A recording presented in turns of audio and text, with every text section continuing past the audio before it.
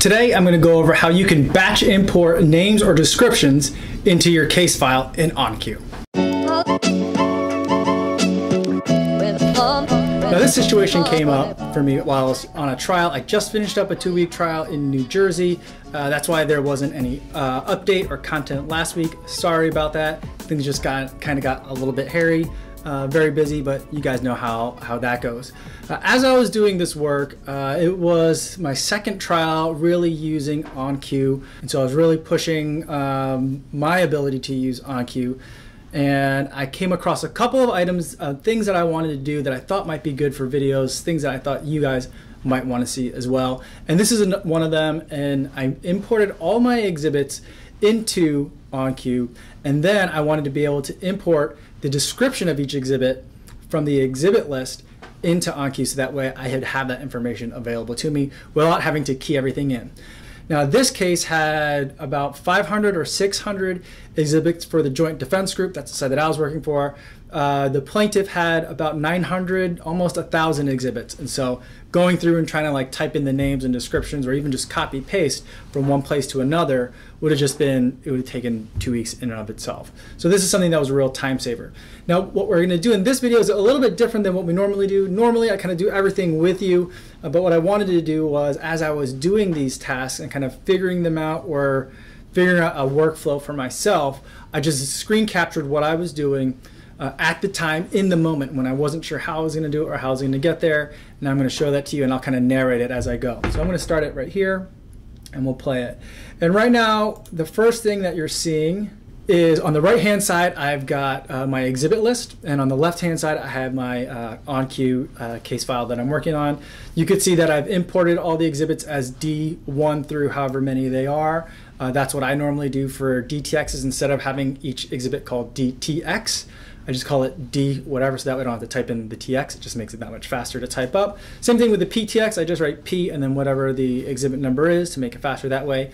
JTXs, or the joint trial exhibits, I don't put a letter in front of, so if I need joint exhibit 11, it's just 11, or in Oncue it's X11, enter, and then you get the first page. All right, so the first thing I did was I opened up a new Excel spreadsheet, and in one of the columns I pasted in all the numbers of the exhibits.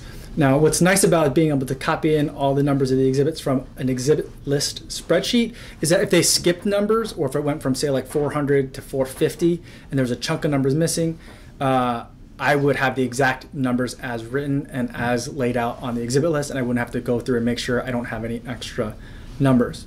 Then, to the left of all the exhibits, I put the letter D, because that's how I had named all the exhibits in my Oncue database.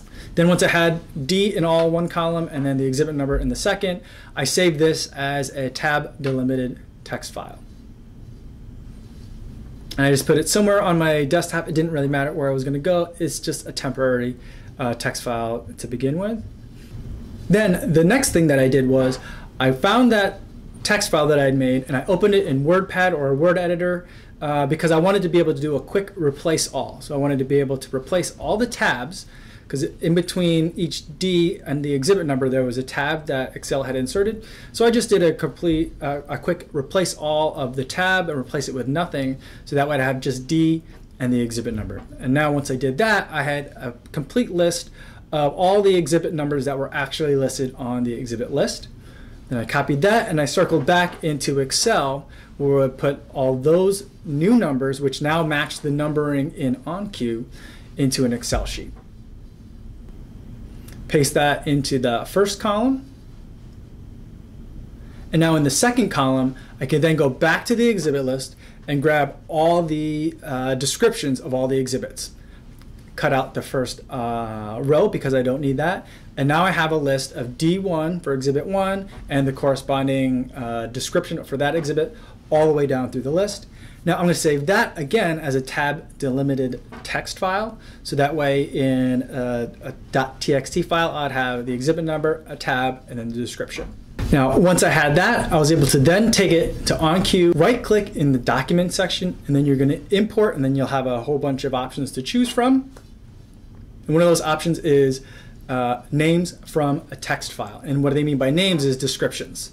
And so then I navigated to where it was on my computer that text file that I had created was, And then I told it that yes, I confirmed that it was a tab delimited text file. And then it started churning through and processing everything that was in that text file or the load file that I had created. Now, incidentally, when I did this, I got a couple of errors because I think that there were some characters in there from some websites that Oncue didn't like.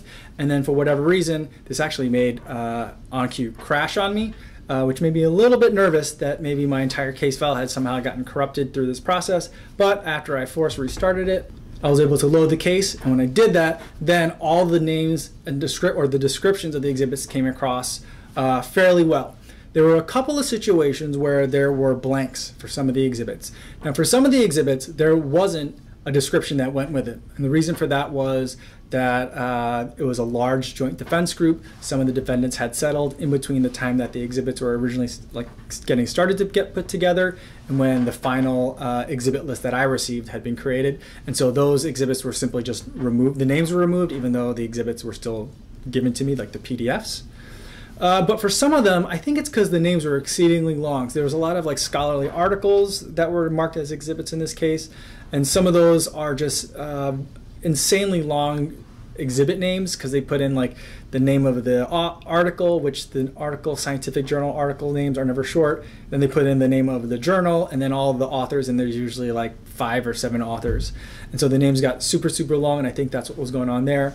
But as you could see, going through the exhibit list, for the most part, all of the exhibit names were now available to me very quickly through a batch import process that I was able to pull over from the exhibit list. I also got the plaintiff's exhibits added into my Oncue database, so that way, no matter which side had marked the exhibit, if someone had asked for something, say by a patent number, like if they were saying the 927 patent or the 851, that was something that I could pull up relatively quickly if I needed to, just by typing in some letters in that find field. Now, for the most part, that didn't happen in this trial. The attorneys were fortunately a little bit more organized in that, so I didn't have to do that. But as we were preparing and doing some of our walkthroughs and dry runs, that's something that did come up quite a bit. And so people would ask me, hey, what is the exhibit number for the 510 application? And I could just type in 510, and it would usually pull up the right exhibit number right away for me. So that was really nice. It was also really helpful when a lot of the attorneys only knew things by the DTX or the PTX number, but some of those had been now converted into JTXs, and the court required that we use JTX numbers where available. And so sometimes attorneys didn't know if there was a JTX for an exhibit, and so I was able to quickly kind of check for them, things like that while we were doing our walkthroughs. And overall, it was just nice to have some of these descriptions at my fingertips as I was sitting there, either through a run-through or in the courtroom. And it took not really a lot of work to be able to do it, so I was pretty impressed. This was the first time I'd really done it, and I was able to kind of figure out my way through it relatively quickly and relatively easily, even under some of the trial pressures that we were under. So definitely a time saver. Highly recommend doing it. And yeah, if you have any questions about this process, I have a couple of other videos that are similar to this, kind of creating load files for Oncue. I'll be posting those over the next couple of days and weeks. But if you have any specific questions in the meantime, feel free to put them in the comments. I would love to talk to you guys down there.